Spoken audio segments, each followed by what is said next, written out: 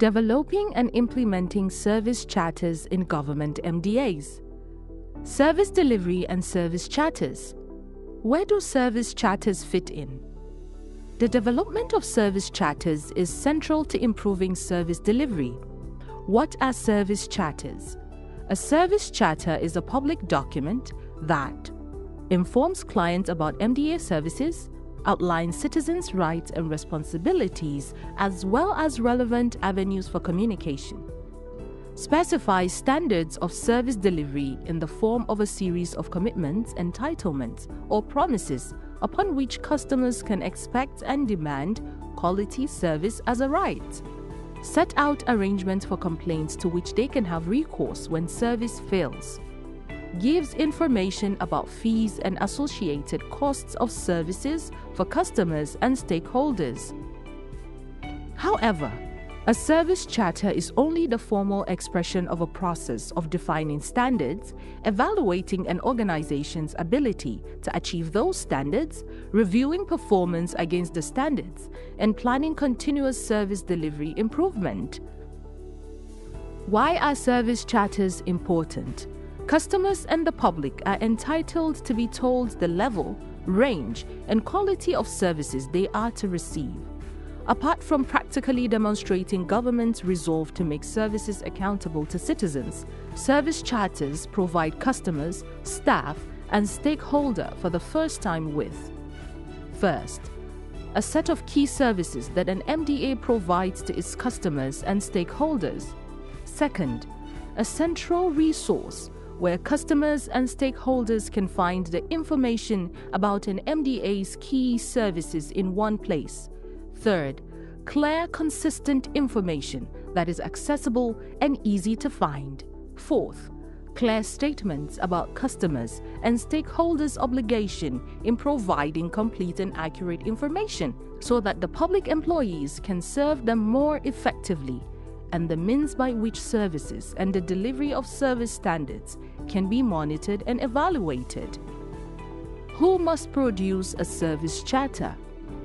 All government MDAs are required to develop service charters in consultation with staff, customers, service users, and stakeholders. A ministry will have a comprehensive integrated charter covering the services of its parastatals and agencies. Each agency or parastatal is also expected to produce a local charter and display standards for its services that it renders to the public users. Developing a service charter, stakeholders' participation and responsibilities. The successful implementation of an MDA service charter is based on the active participation of key stakeholders in its development and implementation. These include: 1. Management and staff of MDAs, commissioners, chief executives. 2. Customers or users of services. 3. Community and civil society groups. 4. Members of the State of House of Assembly. Essential components of a service charter. 1. Introduction or background. Description of the organization's mandate, statement of purpose of the charter document. 2. Vision statement. Statement of the desired vision that the organization aims to attain through its services. 3. Mission statement. 4. Customers' information. A comprehensive list of customers or clients. 5. Service provision and delivery. List of services provided by the MDA. Statement of specific standards which customers can expect from each service listed. Standards of service, quality of relationship with customer, quality of service provision, timeliness of service delivery, and so on. Special needs provision. Clear description of performance and monitoring and reporting arrangement. 6. Complaints or grievance redress mechanism. 7. Customers' obligations. 8. Stakeholders' participation. 9. Existing limitations, if any. 10. Review process. A step-by-step process for developing a service charter in MDAs. First, defining MDA's business and mandate. Second, Organizing and facilitating stakeholders' consultations. Third, setting the service standards. Fourth, communicating the service standards and service charter commitments. Critical success factors for developing, implementing, and sustaining a service charter. 1. Putting a state service charter policy and an organizational framework and guidance in place.